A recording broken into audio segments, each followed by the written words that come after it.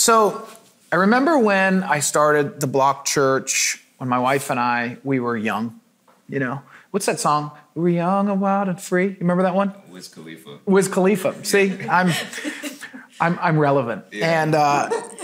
And like when you're young, you're kind of playing with house money, right? And then, you know, I'm 37 now. Our church is 8 years old, almost, we're going to be 9. And it doesn't feel like you're playing with house money anymore. It feels like, okay, the stakes are a little bit higher. You got kids involved, you have employees involved, you have people's salaries, health insurance, and then you try to not focus on this stuff because you want to minister. But the reality is, at least in my role as the lead pastor, CEO, the stakes just get higher. Mm-hmm. There is more to lose. Mm-hmm. Yeah.